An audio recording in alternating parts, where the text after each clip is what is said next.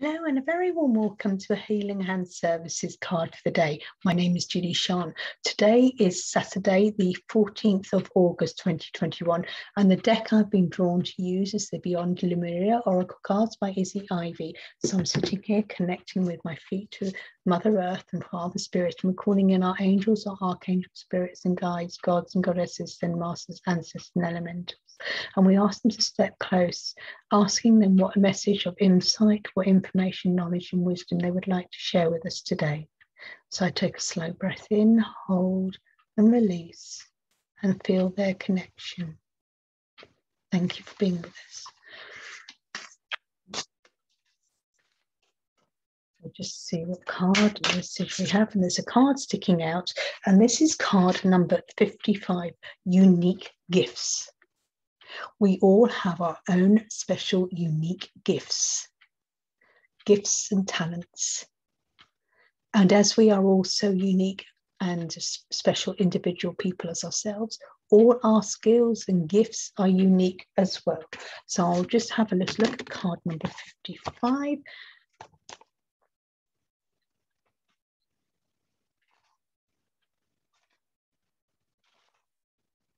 Oops, sorry it's taking so long, 55. So here we are, unique gifts. I love the colours, love the signs and the symbols all around the card. You can just meditate with that image.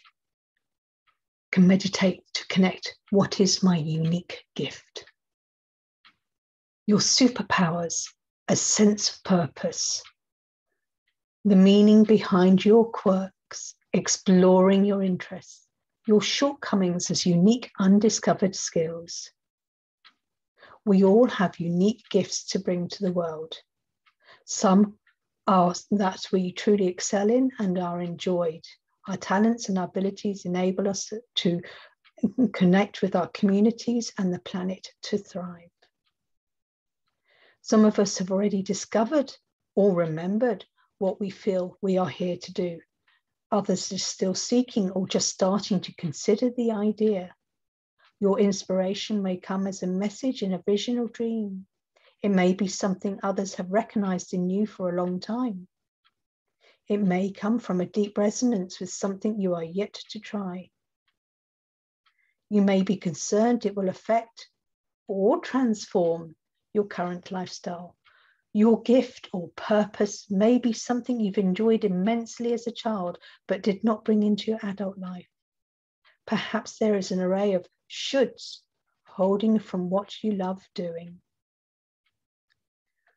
When there is enjoyment in what you do, you can give more to it, way beyond your usual capacity.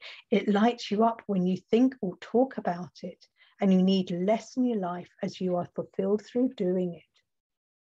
When you don't do it, you may feel ungrounded or low in energy.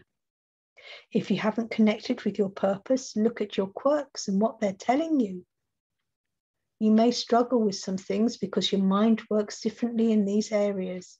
Things you may have considered shortcomings may be the qualities that enable your gifts. Some may struggle with dyslexia, so they may have difficulty in processing translation what you've learned outside. So you may have to decipher other concepts in a different way. What makes you unique? Any quirks that you feel are shortcomings could be the key to your superpowers. Look for the positive sides of your oddities and traits. How would you like to spend more time? Are there things you would like to try or feel pulled to explore? Now is the time to follow these whispers. You never know how the transformational they may be to you. Connect with your unique gifts and share your gifts with the world. Let your light shine through your gifts and your talents. They may be oddities. They may be strange to others, but they are special and unique to you as you are beautifully unique yourself. I do hope you've enjoyed this reading. If you have, don't forget to press like, share and subscribe. If you'd like to have your own reading, don't forget to contact me. How to contact me are in the comments to know. Have an amazing day connecting with your unique gifts and share them with the universe. Take care. Namaste. Bye.